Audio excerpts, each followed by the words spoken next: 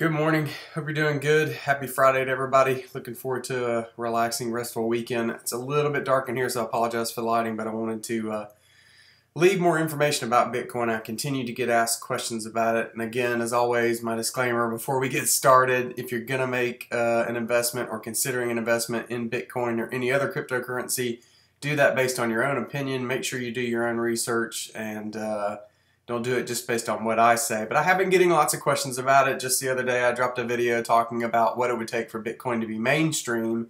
And today I want to talk about how I think about investing in Bitcoin. What's been happening just yesterday, Bitcoin jumped. I believe it started the day around 14,000 per Bitcoin.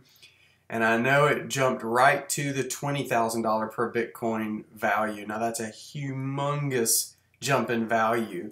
What's happening is there's plenty of hype about it. Every day, Squawk Box on CNBC and other shows are talking about the value of Bitcoin.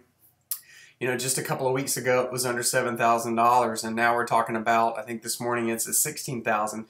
So, just as I said in the other video, we're seeing tons of volatility in the price, and yesterday it was a huge swing. We saw a 50% jump in the value of it. Now, guess what happened late last night after all the hype, after all the buzz died down? Late last night, it dropped all the way back down to about 14 or 15,000. Again, it's around 16,000 this morning. I'll talk more about sort of what I'm seeing in terms of that here in just a second. But my point is a lot of people are riding or jumping on the bandwagon from a hype perspective. They're all excited about it. They're hearing other people talk about it, and they're jumping into it. Well, guess what? One of the worst times to buy into any investment, and this is how I think about things, one of the worst times to buy into any investment is when the buzz is at its peak. And that's kind of what we saw yesterday.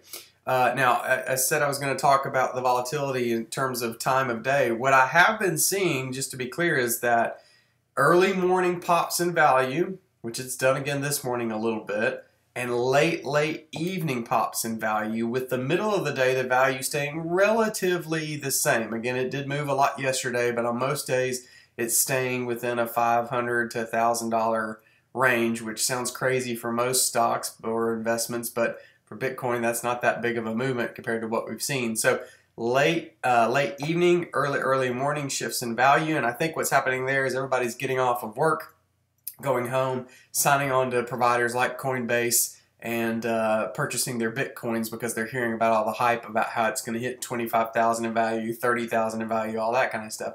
Well, as I said yesterday, that's what happened. The value just shot right up, and then late, everybody got home, and it dropped. Now, there's a couple of reasons I think it dropped. I think the hype had finally died down. I think the value had got to the point where people weren't willing to buy in. Now, keep in mind, you don't have to buy a full Bitcoin. You can buy fractions of a Bitcoin through providers. But the other thing that I think happened was some of these providers, like the Coinbases of the world and others, they weren't able to process all of the transactions. Actually, what we saw was I didn't try and sell or buy yesterday, but I was monitoring the value through Coinbase, and the site was really struggling with bandwidth. So I think some of the hype died down as people just couldn't get into services, couldn't buy or sell, and they just sort of backed off the whole thing. So a couple of things going on driving that price and moving it around, but I think largely what did that was the hype had died down. My recommendation is never to buy into any investment when it's at the peak of its hype. Think about what would have happened yesterday. If you'd have got in, you'd have bought fractions of a Bitcoin when it was at 17, 18, 19, even $20,000 in value, with this whole thought that it was going to shoot up to 25 or 30 either today or even in a month or so, and then it dropped back down to 14,000, you would have lost a lot of money. I'm actually part of a cryptocurrency group here in my city where we get on a Facebook page and we talk about what's going on. And that was my advice yesterday. A lot of the people were jumping on saying, oh, I wish I had more money to invest in it right now. You know, 30,000, here we come kind of thing. And I told them, I said, look, hold your horses. Yes, this is an opportunity to make some money. Volatility always creates opportunity for people to make money if they do the right thing. Hype always creates the opportunity for people to make money if you're already in something and the hype sort of pushes its value up. So yes, there were opportunities to sell yesterday and make money, but some of those people were getting so excited, I was afraid they were going to run off and buy a bunch of Bitcoin thinking that it's going to hit 30,000 in value.